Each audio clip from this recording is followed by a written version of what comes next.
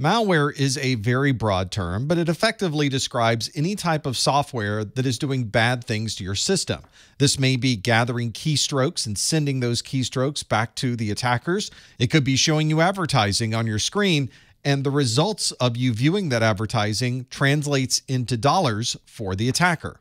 Or this could be viruses or worms that are infecting your systems, encrypting your data, and effectively turning your day into a very bad day.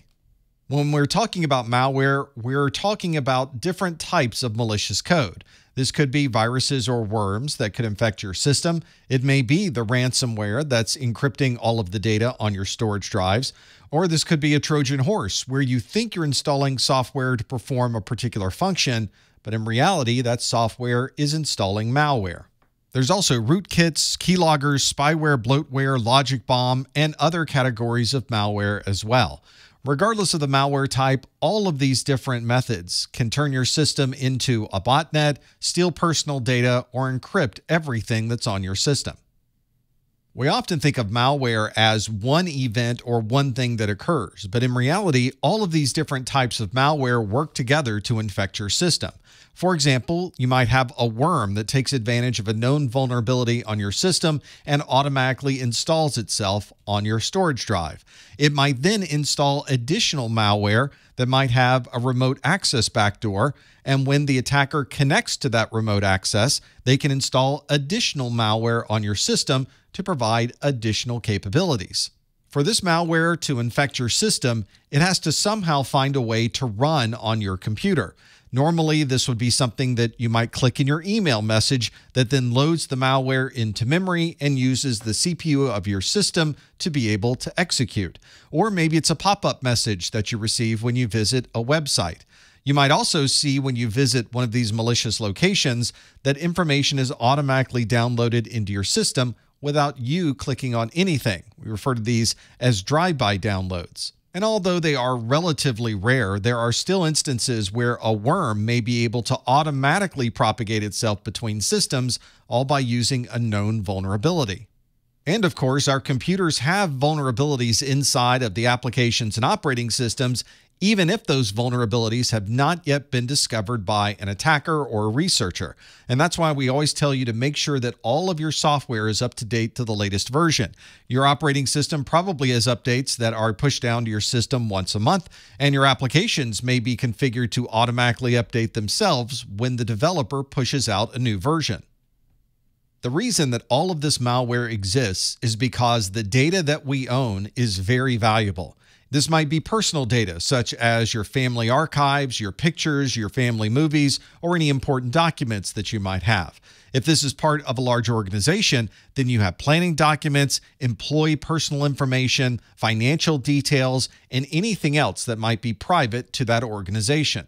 This information may be valuable on its own, or an attacker may find that you're willing to pay them to recover this data after being encrypted. Either way, the data has value, and the attackers want to be able to take advantage of that value.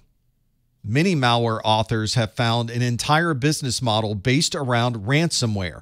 This is when they can infect your machine, encrypt all of the data on your computer, and then request you to send them money to be able to receive the decryption key. If you're ever infected with this type of malware, you'll find that all of your personal data is suddenly encrypted. This would include all of your pictures, your movies, any documents, and anything else that might be in your personal folder.